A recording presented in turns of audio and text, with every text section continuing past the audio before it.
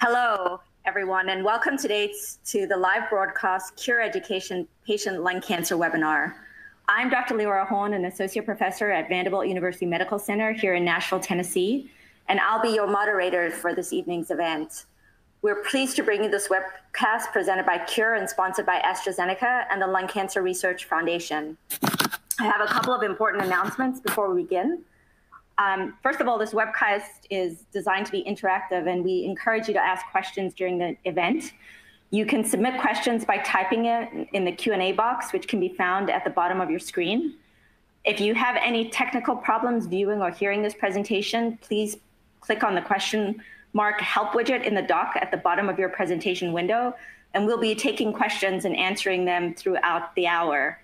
I'm pleased to be joined today by Dr. Jyothi Patel, Professor of Medicine at Northwestern University in Chicago, Illinois, the place that we normally go around this time of year to see ASCO, and someone from my own backyard, Ali Schaefer, a licensed clinical social worker and member of the Patient Education Programs Review Committee at the Lung Cancer Research Foundation. Thank you both for joining me today. So there has been a lot going on in the world with COVID-19, and also recently at ASCO with the updates that we had on our lung cancer patients. And maybe I'll start with you, Jyothi, and just thinking about ASCO and what we saw this past week. If you could pick one presentation, I think we'll get to a lot of the data.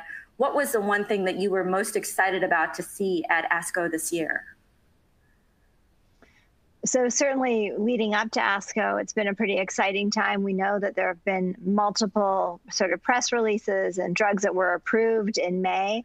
But really, I think the one that is so the single study that was so impactful to patients is the use of adjuvant osimertinib in the ADAURA study.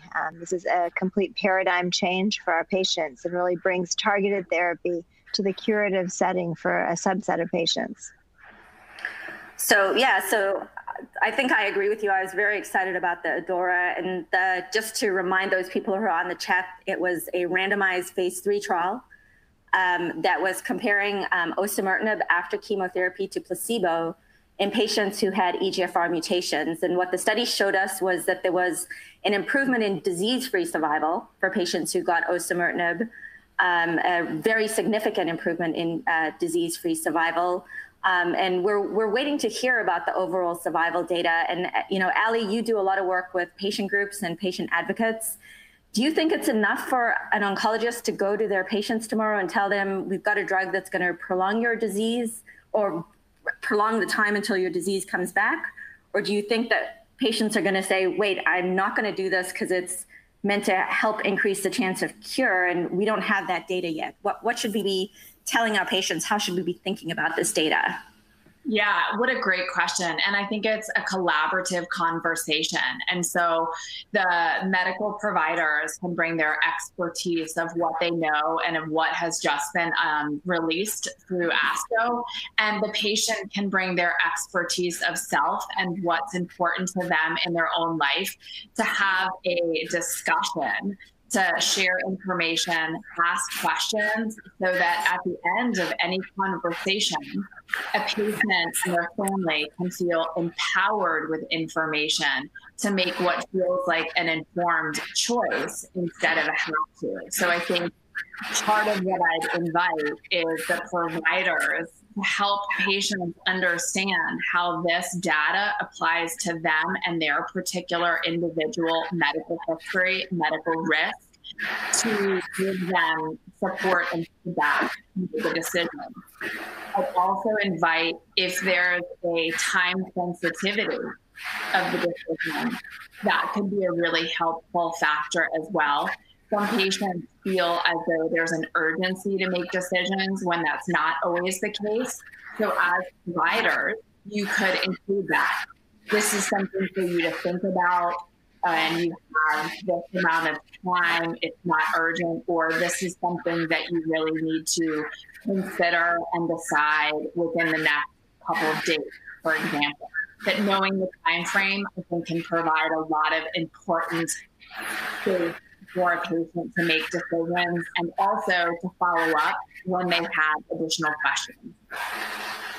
So Jyoti, I had two interesting questions in clinic on Monday, and I'm curious to see how you're going to answer these questions. So one was from a patient who saw the ADAURA data, but she's about a year out from finishing adjuvant chemo. And she asked me, do I need to go on this now? So what would you tell her? So this is really tough. So just to remind everyone, so the ADAURA study was looking at patients with resected lung tumors, and they got up to 3 years of osimertinib, and osimertinib's the TKI that we know is approved in the frontline setting. The study allowed for chemotherapy, and we think that chemotherapy is a standard of care after surgery for patients with stage 2 and 3 disease and certain patients with stage 1B disease. So all of these patients were lumped. The primary endpoint of the study was looking at patients with stage 2 and 3 disease. And remember that these patients are at high risk of relapse. So, you know, I think lung cancer is always tough when we talk about, yes, it was early stage, but even with stage 1 disease, up to 30% of patients will unfortunately suffer relapse. And the stakes are pretty high. We've shown since the early 2000s that chemotherapy after surgery decreases that risk of relapse. But honestly, those gains are somewhat small when you sort of see new gains with recent trials. But those gains include survival benefits anywhere from about 3 to up to maybe 12 or 13% in patients with more advanced stage disease, so like stage 3 disease. What we saw with the osimertinib after 3 years was we decreased the risk of recurrence so significantly. So for patients with 1B disease by something we call a hazard ratio of 0.5, so that means that recur. For patients with stage 1 or stage 3 disease, where the likelihood of recurrence is almost 70%, that reduction in risk was almost 90%. So really, really positive studies. And so the trial was designed such that patients needed to start one of those drugs within, I think, 10 weeks of completion of surgery or after chemotherapy. And so certainly that year window is out. We know that the risk of recurrence is highest in the first 2 years, but it doesn't drop off completely. There's still a risk of recurrence over this 2 to 5 years. And then at 5 years, we think it's generally a new cancer. Given the astoundingly positive studies, it would, you know, I understand exactly what Leora is saying. Like, that's a tough question. So are they outside of the window of greatest risk? And at this juncture, are we just adding osimertinib and adding toxicities? And the toxicities are mild, but they're there every single day. You're taking a pill that causes some fatigue and rash and diarrhea.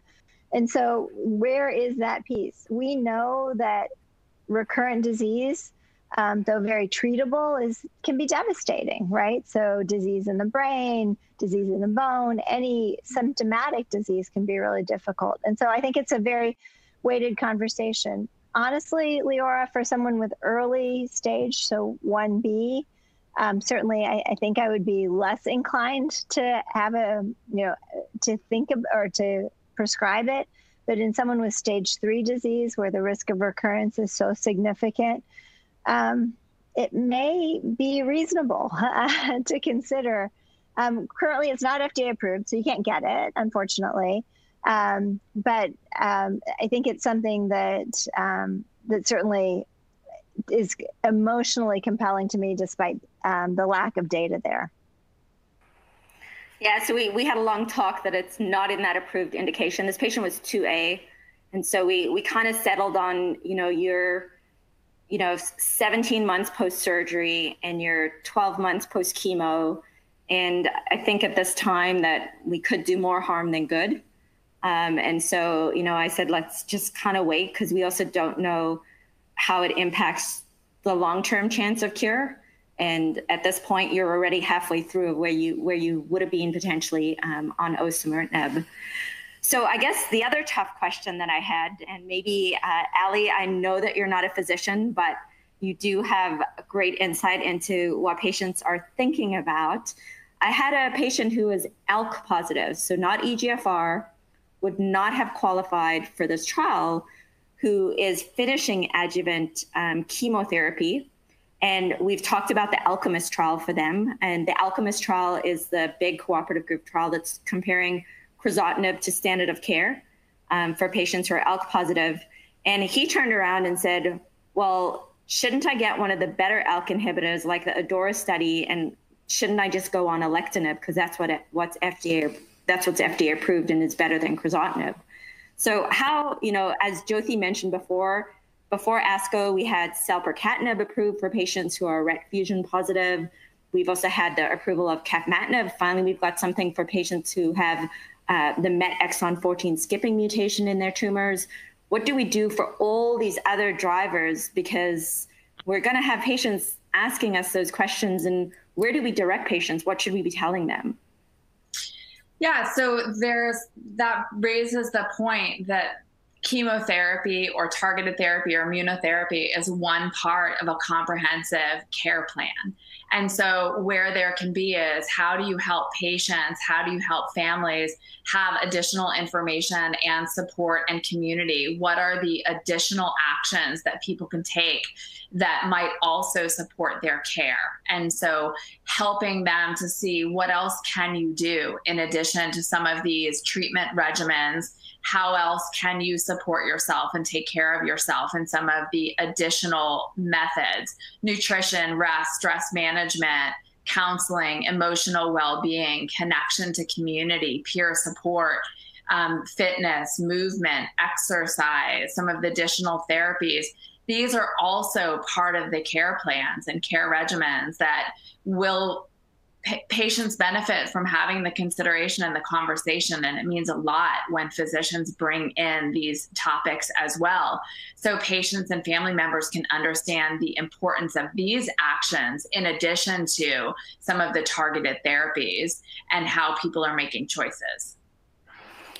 Yeah, and I don't know about you, Jyoti, but I said to my patient, I said, I think this is even a bigger reason to go on Alchemist, so we can answer these questions and figure out what we need to do for you after you have finished chemotherapy.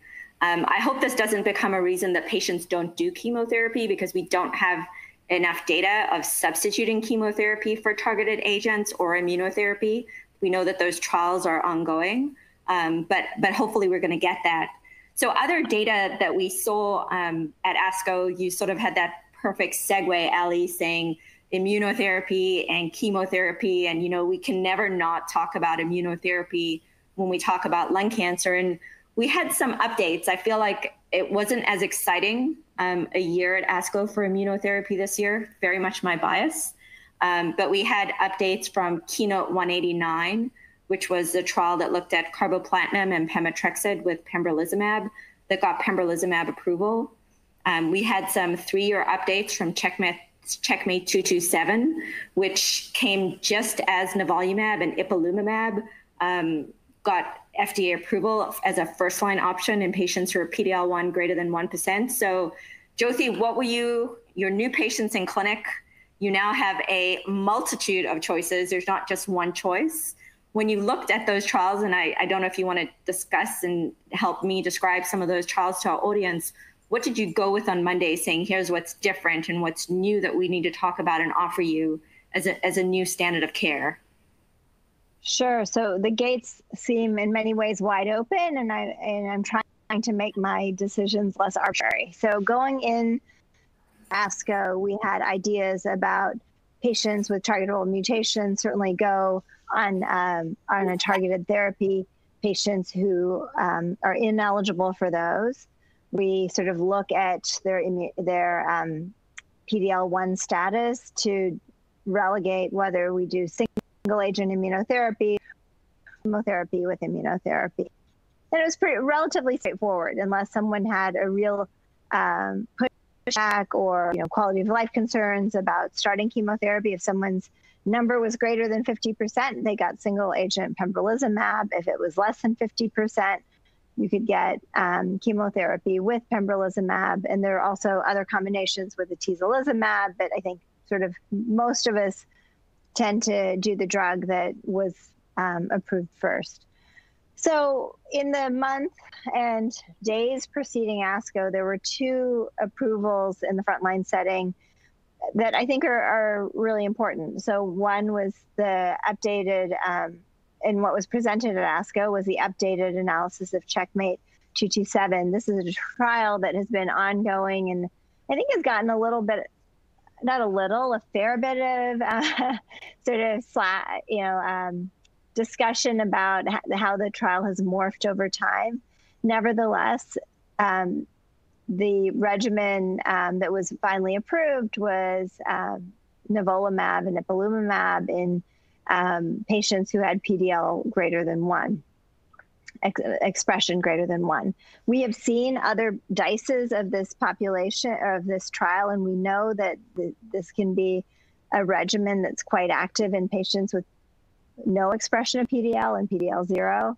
But the FDA approval and the primary endpoint of the trial really focused on this population with some PDL expression. So that's what was approved. What we saw at ASCO, I think, was really exciting was the 3-year updates on this regimen. And, a couple of things to me really stood out. One was that patients who got Ipi/Nivo and had a good response at 6 months seemed to sort of plateau for the next 3 years. So that early response sort of indicated this prolonged benefit from these drugs. So I think that's really compelling because there's a subset of patients that do very well for a long time with both CTLA and PD inhibition.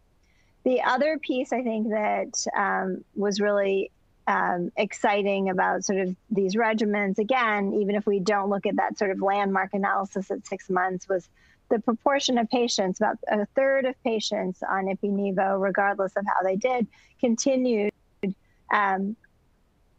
disease control at 3 years. And so certainly without chemotherapy, we thought that was pretty exciting in the entire population greater than 1%. I think right before ASCO, there was another approval of chemotherapy with Ipi and Nivo. And Leora, maybe you want to talk about that, because I think that's what probably is most exciting to me, to how to sort of fit this in the paradigm, but the one that's most perplexing as well. Yeah, so that was the 9LA study, which looked at chemotherapy with or without nivolumab and ipilimumab, and showed improved response rates, progression-free survival data compared to chemotherapy. And, I think we've had a lot of trials that have shown this. What was interesting to me in that study is the toxicities were really not that high, but patients only had 2 cycles of chemotherapy with nivolumab and ipilimumab, and then continued with the nivolumab and ipilimumab. And so part of the thought behind that study was, could you also, a lot of the trials that we look at, we see a lot of patients who get single agent checkpoint inhibitors or even nivolumab and ipilimumab have this rapid progression. And so we didn't see as, the question was, could you flatten that curve a little bit in the first 2 cycles and then maintain the responses with nivolumab and ipilimumab? Someone asked me the other day which combo I'm going to use, and I don't know that I'm going to jump to that, but the answer that I had from them is we have so many drugs with such similar data. And I said to them, I'm going to use the one that's least expensive, but they're all the same price right now. But I'm curious to get your opinion on this, Ali, because I know this is probably something very important to our patients. It's important to society, really, is the cost of care. That's where my Canadian training always comes back to me. But we've got so much data now showing fairly similar outcomes. I actually would have been more excited if the FDA had approved nivolumab and ipilimumab in the PDL1 0 patients, because that would have given me a non-chemo regimen rather than getting another chemo regimen. So, Ali, did you hear much buzz from folks about these regimens? What are your thoughts about the cost of these different drugs? Because they are fairly cost prohibitive. Just curious what you thought of the data. Yeah, it's challenging because when we can't look at care without looking at cost of care. And yet we never want that to be the driver of the decision making when we're balancing that against someone's life or someone's extended life expectancy. So it becomes a real stress point for patients and families wanting to have quality of life, wanting to have quantity of life, and also trying to make decisions when some of these treatments are incredibly cost prohibitive.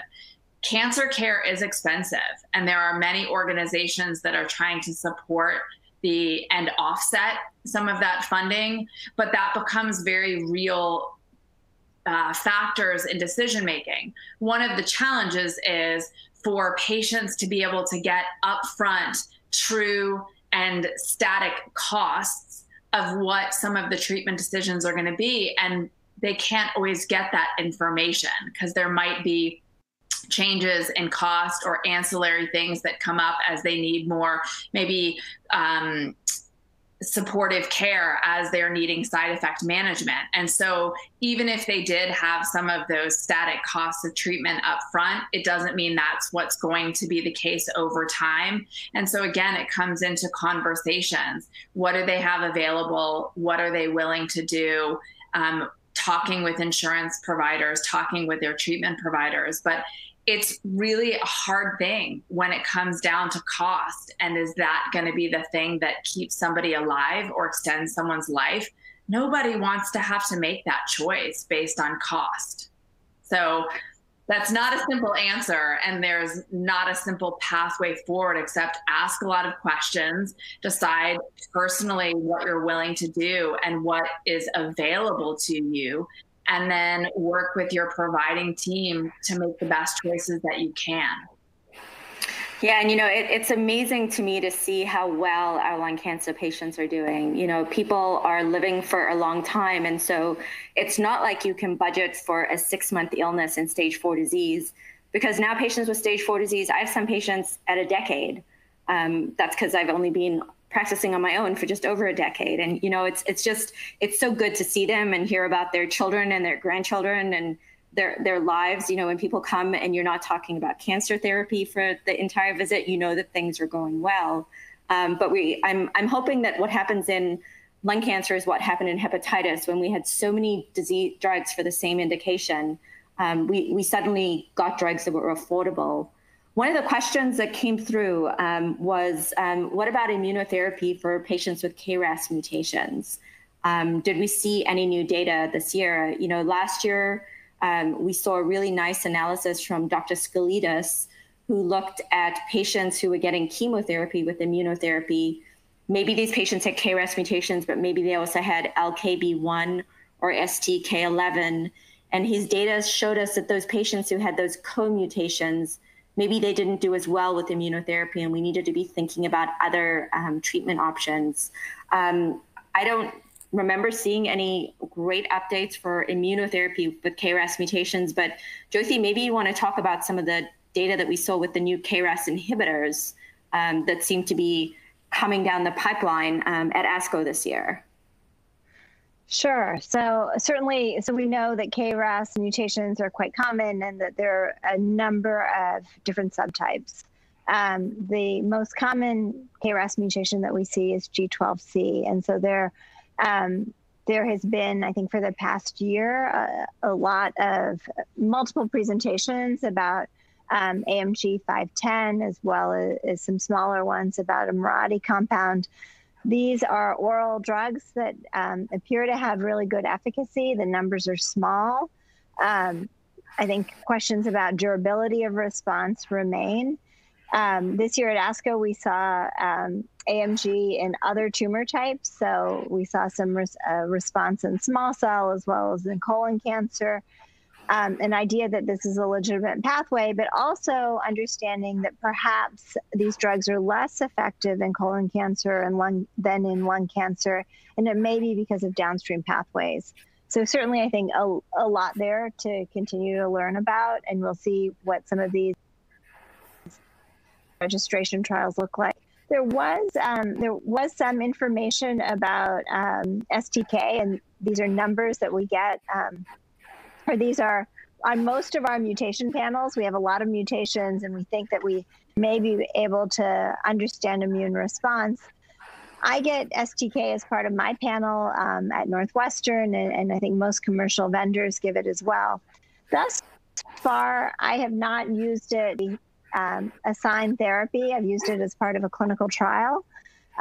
There were a couple of studies suggesting that STK and other mutations may be more prognostic than predictive of response to certain drugs. So it may be that these similar mutations make the response to immunotherapy less effective, but I think it needs a lot further study. So at this juncture, if someone had an STK mutation, I wouldn't hold immunotherapy. I don't feel like I have enough information. I think it'd be. Yeah, I'm actually more likely to. I wouldn't hold it, but I'm more likely to give it in combination with chemotherapy. That's sort of been the way I've looked at those reports that we get on our patients. I'd agree, absolutely agree with that. One of the other exciting presentations that I think I put up there in my top 5, although it wasn't in the lung session, was the antibody drug conjugate in the DESTINY-1 trial. And I know I'm going to butcher this name, trastuzumab deruxtecan or deruxtecan, or I'm sure we're going to come up with a nice short form for it. So, we got excited a few years ago about DLL3 and the ADC with Rova-T that looked good in phase 1, but seemed to have these toxicity signals and fell apart. But the DESTINY-1 trial looked at this agent that is currently approved in breast cancer patients. So I feel like we've got more safety data. And it looked in patients with HER2 mutations. And we saw a response rate over 60%. We saw a PFS of around 14 months. Is this something that you're excited about, that you think we're going to see more of? This was in a combined GI and lung cancer patient population. So, small numbers. It was second line. It wasn't first. But have we finally got a targeted agent for HER2 positive patients, do you think? HER2 mutations have been really tough. Often they're lumped in on these clinical trials with EGFR exon 20. What we've seen is most of the TKIs that have been tested are minimally effective, come with toxicities. It just is it's a tough nut to crack in many ways. So certainly I think we're really excited about this ADC. There was some pneumonitis in the study, a little bit more than we usually see, about 5%. So I think that needs to be sorted out. The numbers were small, but certainly how great to have a drug for this distinct subset. And I'm anxious to see to watch it move forward in larger trials. Yeah, and I'm quite curious to see for those patients who got pneumonitis, had they got immunotherapy before? And so is it a combo of the ADCs with the chemo? Ali, should we be trying to advocate to get this drug for our patient when it's not FDA approved, or should we tell our patients, hold your horses? I actually had a HER2 positive patient in clinic on Monday who's on a clinical trial, and I kind of mentioned the ASCO data because, I spent the whole weekend watching Zoom with my kids, ASCO on Zoom, and so what do you think we should do for our patients with this drug, or do we still need to wait for more data? Oh, Ali, I think you're on mute.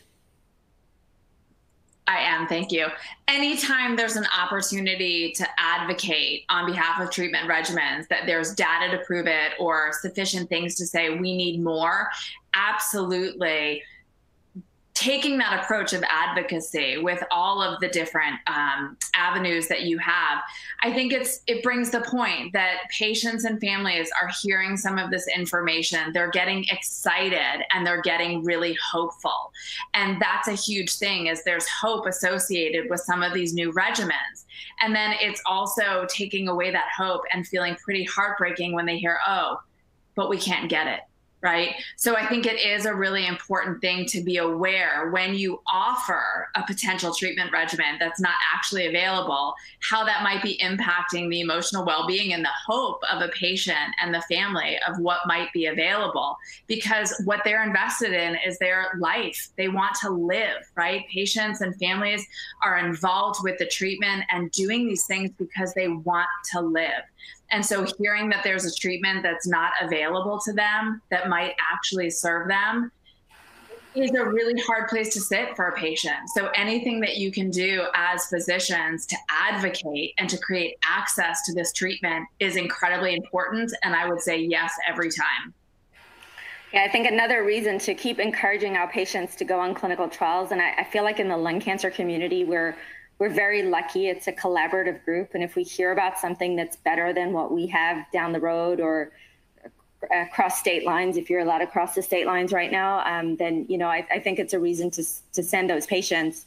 So Jyoti, we have a question from a patient. If someone has exhausted their TKI options and their PD-L1 score is 0, do any of the new approvals apply? So should that patient get Nivo and Ipi, or should they get chemotherapy with Nivo and Ipi? What can we offer? Because we've heard a lot, we've seen data out of some different institutions showing that patients who have driver mutations maybe don't derive as much benefit from treatment with checkpoint inhibitors.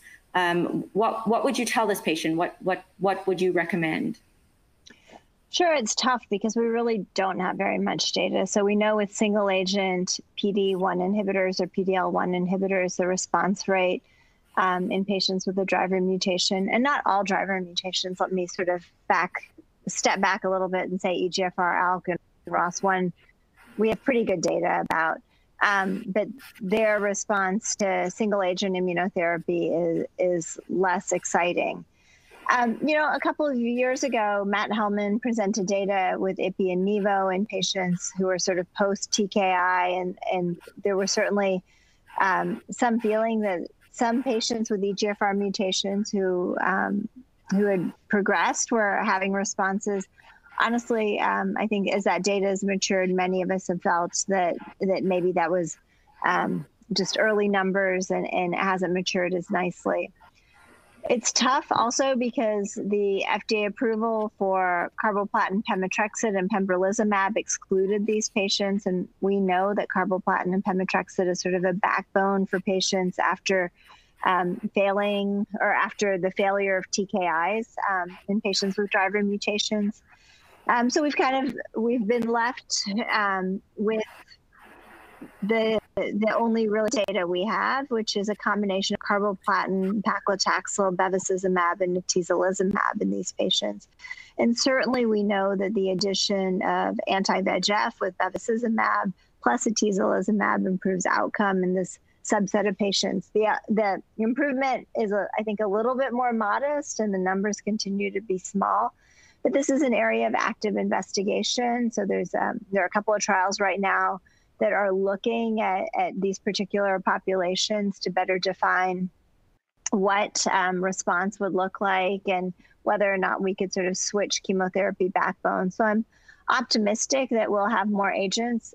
Currently, what do I do off of a trial for many patients? For a patient with an EGFR mutation, often I'll actually continue the osimertinib and add chemotherapy, sometimes with or without bevacizumab. It depends a lot on what burden of disease they have. Generally, I think our paradigm has shifted a lot in the past several years. If a patient develops resistance, we try to do another biopsy to understand the mechanism of acquired resistance and whether we can use 2 targeted therapies to overcome that resistance, or whether or not systemic chemotherapy is appropriate. And then we sort of add on to it. It's sort of the paradigm I have is that really, we want to think about the longest time that we can have disease control because the science is evolving so rapidly, the cadre of clinical trials and our really discovery of understanding mechanisms of resistance is changing dramatically in years. So even if a patient can go on chemotherapy for a year or so on a regimen that's effective and has low toxicity, and yes, it's a drag getting infusional therapy after you've been on oral chemotherapy, but if we can get even a year, I'm optimistic that the science evolves in that time. And certainly we're seeing that more and more with the number of agents that we're bringing from bench to bedside.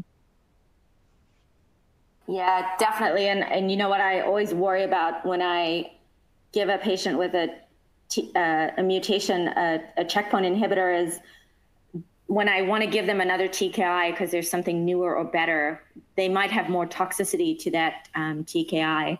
So, Ali, as Jyoti mentioned, we're looking for a longer time with disease control, and because lung cancer patients have such a better prognosis, that's always the first thing I tell my patients. So as someone who's working with people who are impacted with cancer, who are specifically supporting their emotional well-being, what do you want people to know?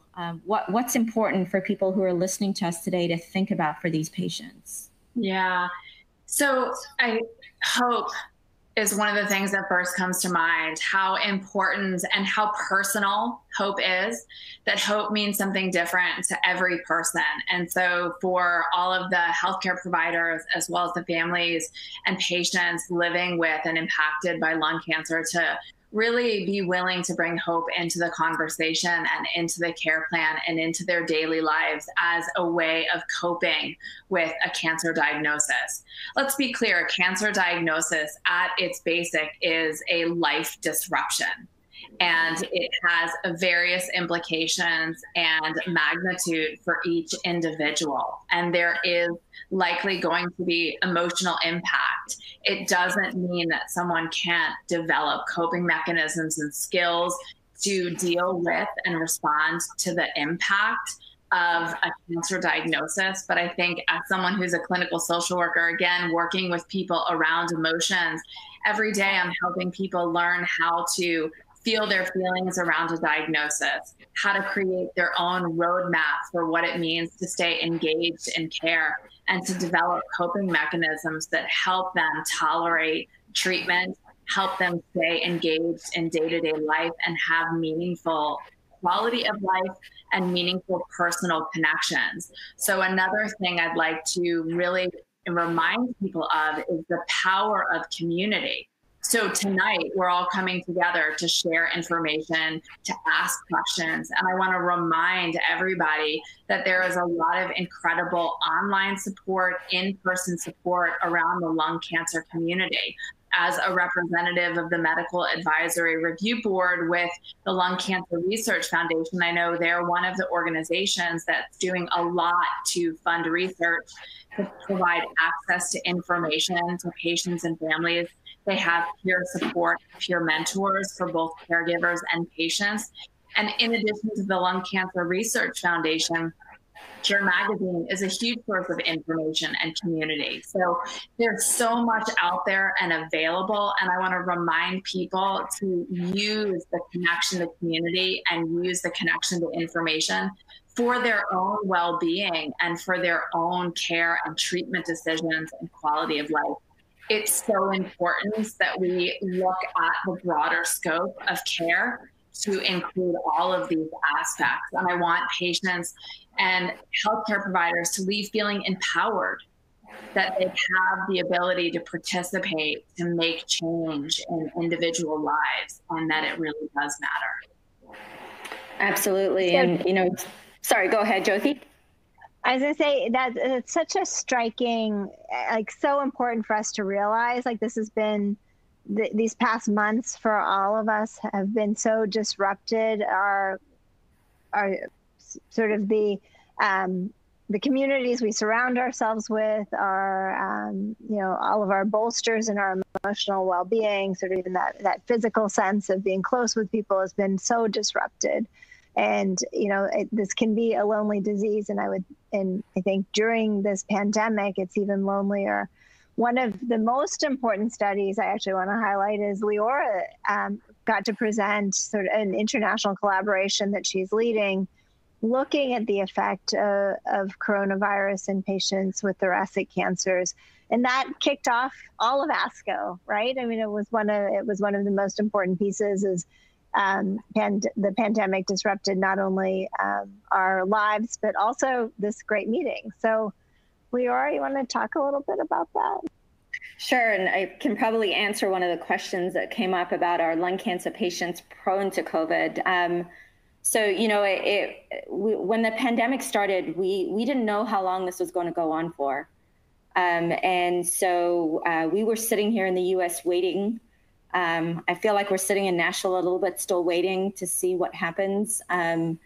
But Marina Garasino, who is a lovely medical oncologist in Milan, sent an email out to 50 of her friends, which I think goes to show the collaborative environment of the lung cancer community, because there's not a lot of groups that could do this the way it happened. And she said that what's happening is terrible for our patients. Not only am I worried about how they're doing, but I'm worried about in delaying their care, and we need to collect data.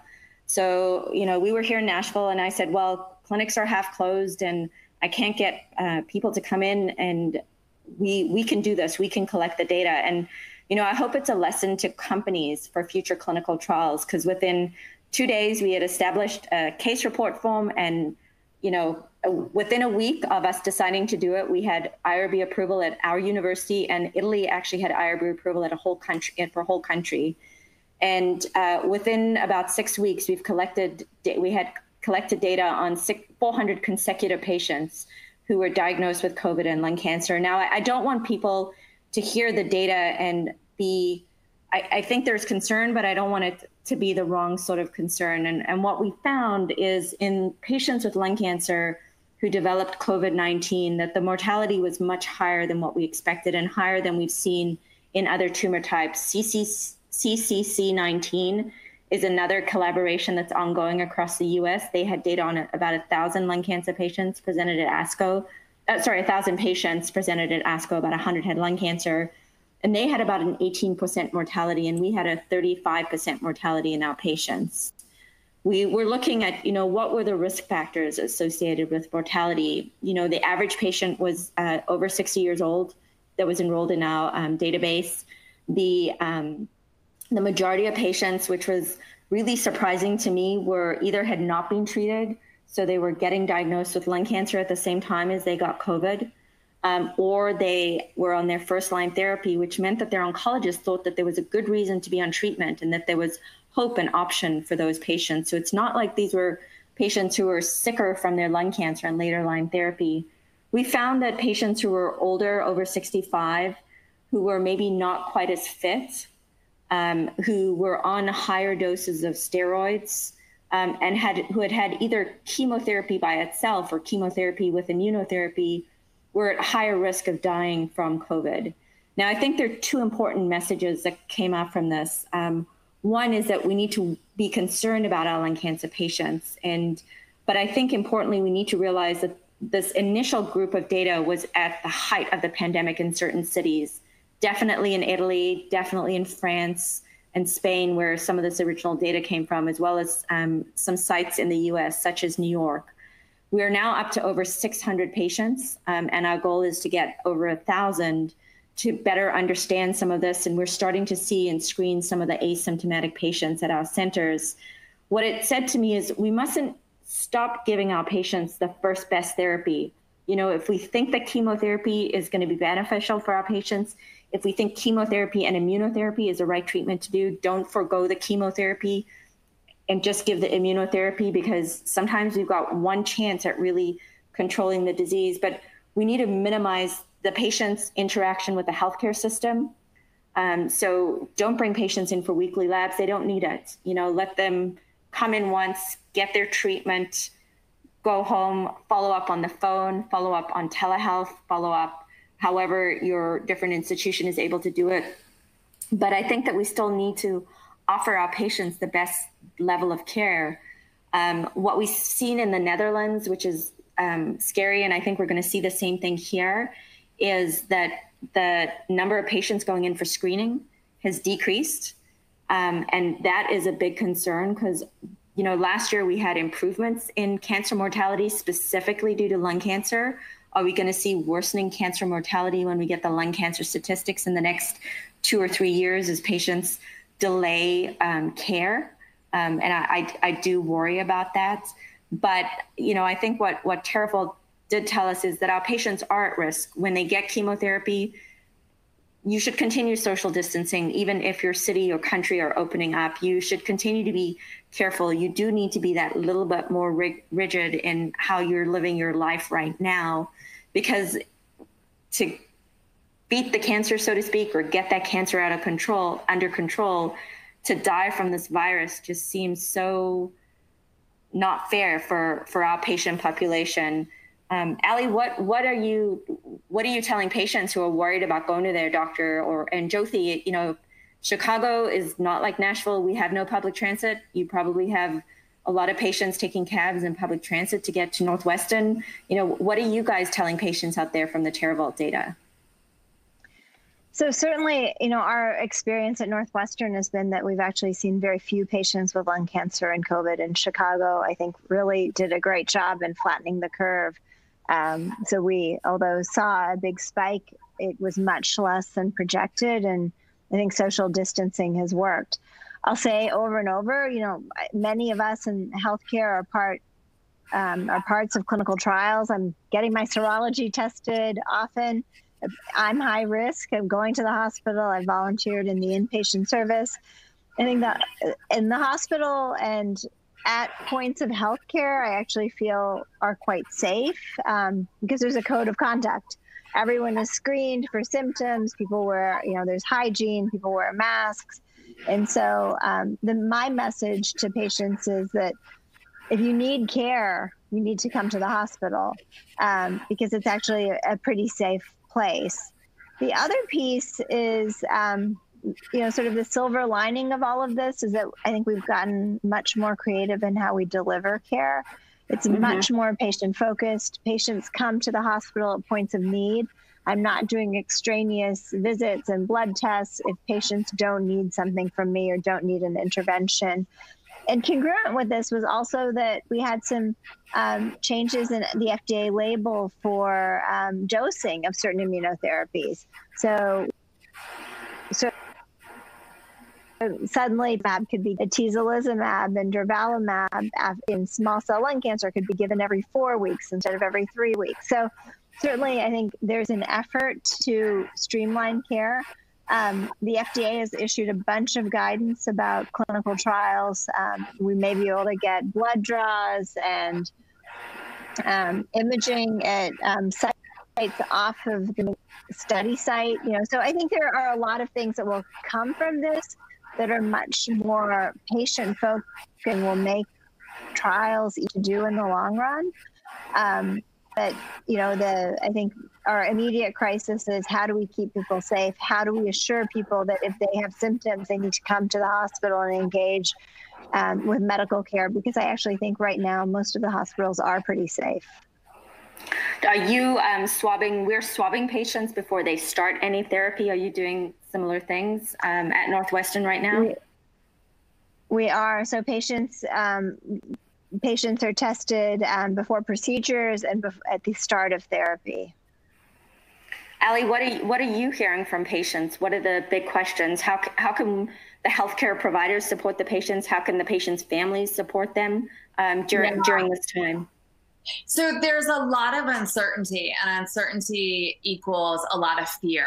And so some of the ways that I'm recommending is what are the ways to reduce that fear? And one of those things is get informed, get accurate, up-to-date, reliable information, and then do the due diligence to check it out with your healthcare providers, right? That's what you are here for, is to help patients understand their risk, understand care protocols, understand the potential impact when some of these care protocols might change, right? Because even when a patient is used to having a certain dosage or a certain time frame of treatment regimen, that becomes security, right? And then when you switch that can inadvertently increase fear and distress. And so it's really important for patients to ask, how might this change either my quality of life or my survival, or what else is going to change?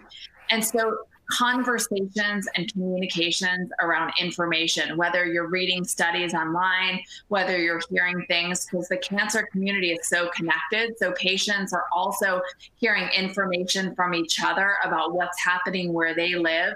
And as the two of you who are sitting in reputable institutions in different states, you're even checking out, what are you guys doing? Are you swabbing? Are you not swabbing? So I think that even raises the point that patients might be hearing different things based on where other people are sitting in the world. And it's still critical to bring it back to their healthcare providers to check it out as it relates to their institutions, their care teams, and their personal history. That will help reduce some confusion and ideally also reduce fear associated with the uncertainty and the unknowns. Because what I'm hearing in this conversation today is how much the two of you are tapped into up-to-date information. And so I send all the people I'm working with, talk to your healthcare team. If you have questions, whether you're in active care or not, follow back up with the people that are going to specifically answer it as it relates to you. Definitely, and I think I'm always looking out for those updates. So Jyothi, here's a question that came through. For a patient who is on Keytruda or pembrolizumab and they've progressed, should they avoid chemotherapy? Clinical trials are sparse right now. A lot of companies shut down their trials. They're slowly opening them up. What second line treatment would you offer them? And is chemotherapy a bad idea and they should stay with pembrolizumab? So certainly, if the pembrolizumab is no longer working or the atezolizumab is no longer working, then I would advocate for trying something else. And although chemotherapy for someone who's been on an oral agent, it's really daunting, it's quite effective. And I have many patients who have good quality of life, minimal fatigue, minimal toxicity from chemotherapy. And it may be as sort of a bridge to next treatments. Often, clinical trials will recommend immunotherapy as well as a platinum treatment prior to enrollment on a clinical trial. Clinical trials are, although medical research has stalled, by and large, cancer trials have continued because often being on a clinical trial is the best available option or the best therapy. So I think those will be prioritized at most institutions to open up. But certainly, I think chemotherapy can be effective. There is a large effort now called the Insignia trial, in which patients with some PDL expression either get pembrolizumab and then switch to adding chemotherapy to the pembrolizumab if it doesn't work, or completely switching onto chemotherapy alone and foregoing further pembrolizumab. So certainly I think we'll have clarity around these in the next years, but definitely a work in progress. Understand also that, we have, I think a couple of years ago, talked a lot about pseudoprogression, and a patient who was having evidence of the cancer progressing may actually be benefiting, and to just be patient. I think it's holding on to something because it's comfortable and not working is probably not serving anyone that well, and probably the number of patients who have pseudoprogression and are really benefiting is quite small. So I would say take the plunge and consider it, and more clinical trials to follow. Definitely. And we had a similar question from someone who said they are responding to pembrolizumab, what comes next? And they have 100% PD-L1 expression. I'm hoping that you don't need that what comes next, but I think that Jyothi covered that.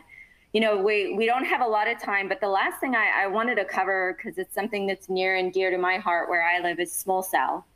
And we had some updates at ASCO for patients who had small cell lung cancer. We had updates from the Caspian study. This was a trial that looked at chemotherapy with or without durvalumab for patients with small cell lung cancer. There was an update for patients who had brain metastases that were untreated. And the trial showed us that durvalumab did have a benefit in those patients, even if they had untreated brain metastases. And we also had updated data from KEYNOTE-604, which was the randomized phase 3 trial that looked at chemotherapy with or without pembrolizumab, which showed an improvement in progression-free survival, but there was not an improvement in overall survival. When you looked at ASCO, did any of this sort of change what you're doing for your patients with small cell lung cancer? If they present and they have brain metastases, it's a tough one? Are you recommending don't radiate, let's do chemo and see what happens? How are you approaching those patients after ASCO, Jyothi? So certainly, I think, we finally changed paradigms for patients with small cell lung cancer over the past year or so. So with the Durva data, I had been enrolling patients with clinical trials or treating patients, with brain metastasis with Durva up front. I think the data is now a little bit more grounded, and I feel quite comfortable treating those patients. I think sort of the takeaways for me in small cell was that although the pembrolizumab trial was negative, the curves looked a lot like what we've seen with other regimens. And so I think IO and chemotherapy is effective for this group of patients. I think it was probably a statistical issue or, maybe a little bit of bad luck that the trial wasn't positive in OS. The other piece was that in Caspian, tremelimumab in combination with durvalumab was a negative trial. And in fact, I wonder if we actually hurt some patients with the addition of the fourth drug. That's tough because we know CTLA-4 inhibition with PD inhibition, Ipi/Nivo, certainly a group of patients that have long-term survival. And so sort of figuring out when these drugs should be given, I think, still remains to be seen. Yeah, so that was sort of a question that came up in clinic when I was talking to my research nurses, because the Adriatic trial is open. And what the Adriatic trial is a trial that's giving patients chemoradiation for small cell. And once treatment's finishing, they're either being randomized to receive placebo, durvalumab or durvalumab and tremelimumab. And what we're hoping to see from this trial is the same benefit that we saw in non-small cell lung cancer that really led to the approval of immunotherapy for a year after treatment. Ali, do you think patients will have a reservation about getting durvalumab and tremelimumab now, seeing that the Caspian study was negative? Or do we say, well, that was with chemo, so we still need to look at this question because we don't have the answers? Are people talking about the small cell data? Have you heard any concerns in the cancer community?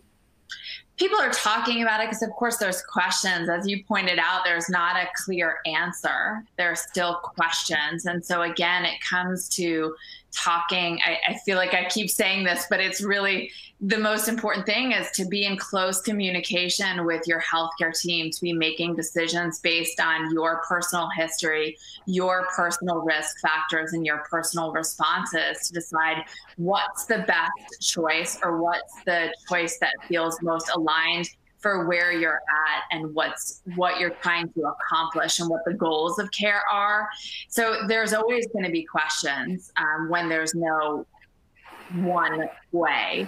And through conversation and communication and close monitoring, I think those are the best ways to create the path forward. Absolutely. And Jyothi, I think we got time for one more question. So speaking of the PACIFIC data, and looking at the osimertinib data for patients who got chemo and radiation therapy, should we be thinking about osimertinib for our patients who got chemo radiation therapy because they're such high risk? There is a trial that is ongoing.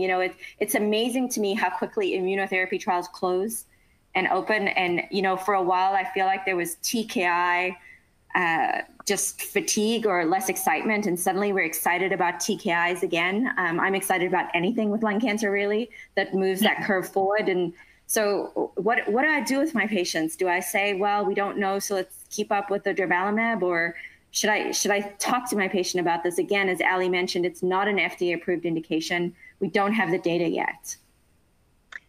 So certainly in PACIFIC, the number of patients with EGFR mutations was quite small. We didn't know it for a huge proportion of patients. There looks to be a trend, but it's a really wide confidence interval. I guess mechanistically, to me, it makes more sense that probably a TKI should be appropriate there, but we don't have the data. And in fact, when we looked at a TKI after chemoradiation in unselected patients, we actually hurt those patients in an older gefitinib study. And so my sense is the jury is still out. Perhaps I'm less willing or my threshold to stop durvalumab in these patients might be a little bit higher. So you develop a little bit of pneumonitis and I'll probably hold off. But Leora, what are you doing? Yeah, I mean, I'm saying the same thing. We don't have the data. We don't know what to do. I know that certain people are jumping on that, but I think we need to wait because we don't want to harm our patients, and osimertinib can cause pneumonitis. And so, starting that immediately after could put our patients just as much at risk. In the last few minute or second, Ali, what are you most excited or what you're most looking forward to for our patients, coming up in the, for the rest of 2020, besides the vaccine? Yeah, I think it's really the breadth and the width of treatment options that are available. There's so much possible, and that equals longer life, better quality of life. And all of those things are really exciting that the lung cancer community continues to have possible options. And that's really exciting, that people are putting a lot of investment, a lot of money, a lot of time and research into the lung cancer community because it's an important population of people that deserve this kind of attention and these treatment options. So I'm excited about all the possibilities. Jyoti, how about you? So I think there's been a sea change in the past few years, and it's high time, right? I mean, we've put in we've worked on that foundational science. Patients have volunteered to be in clinical trials and to work with us. But now we're talking about really understanding what regimen to treat, or the best data that we'll have for regimens to treat patients with stage 4 lung cancer won't be really until even 5 years. Right? We're seeing all of these immunotherapies, immunochemotherapy regimens, and we have data now at 3 years.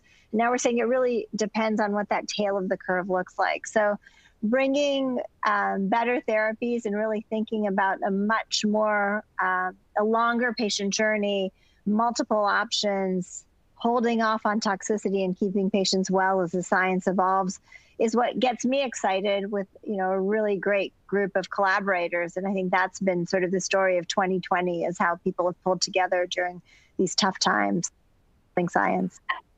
Absolutely. And, I hope those people listening out there, come back to clinic. We're here to take care of you. We want you to be safe, and we don't want you to neglect your cancer care because you have good options. And if people who qualify for screening, make them go get that CT scan because screening CTs can save lives. So I want to thank our panelists and the audience for attending and for participating in today's events.